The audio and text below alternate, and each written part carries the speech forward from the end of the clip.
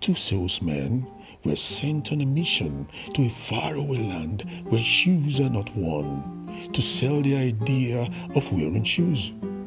The local people had never seen shoes, much less wear one. They've been on their literal feet for hundreds of years. One after the other, the two salesmen went to the town to convince the locals on the safety of wearing shoes. When the first salesman got to the town, he was shocked to find that not a single soul wore shoes or anything close to protecting their feet. He became downcast because not even royalties or women who are supposed to be fashionable wore any kind of footwear.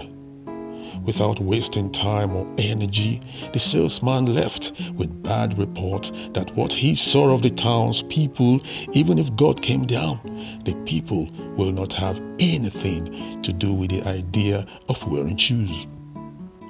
The second salesman made the same trip, returned with much enthusiasm that there is an enormous market for their product, because not a single person owned a shoe in the town, from the upper class to the peasants. There is a huge prospect of selling thousands and thousands of shoes, he said excitedly. The employers were happy with the second salesman and promptly promoted him as motivation.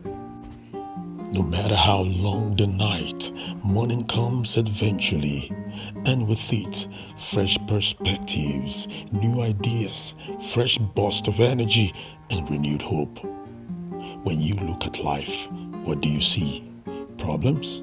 Disappointments? Obstacles?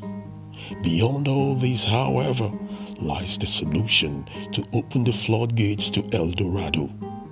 All it needs is hard work, belief, and a little patience. Always see the cup as half full instead of half empty. Please subscribe.